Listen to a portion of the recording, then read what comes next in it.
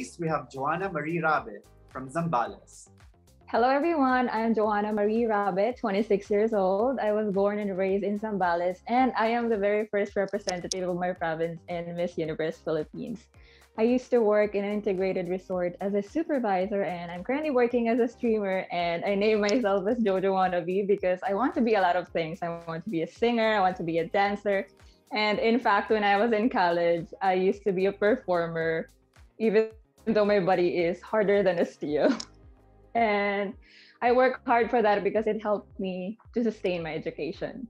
Joanna, what important life lesson did you learn the hard way? Important life lesson that I have learned in a very hard way is to be a hardworking person, because I experienced poverty in my life ever since I was a child.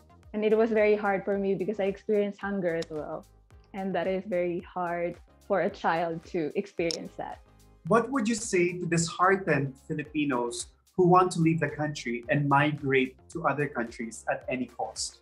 I would say to them that I understand that it's very hard, especially in this time of pandemic, but we should not lose hope in our country because the people are the one that can make our country for the betterment of our future.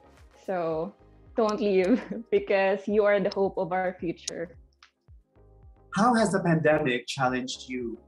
I lost my job. I got retrenched from my company, and it was very hard for me because I am the provider of my family.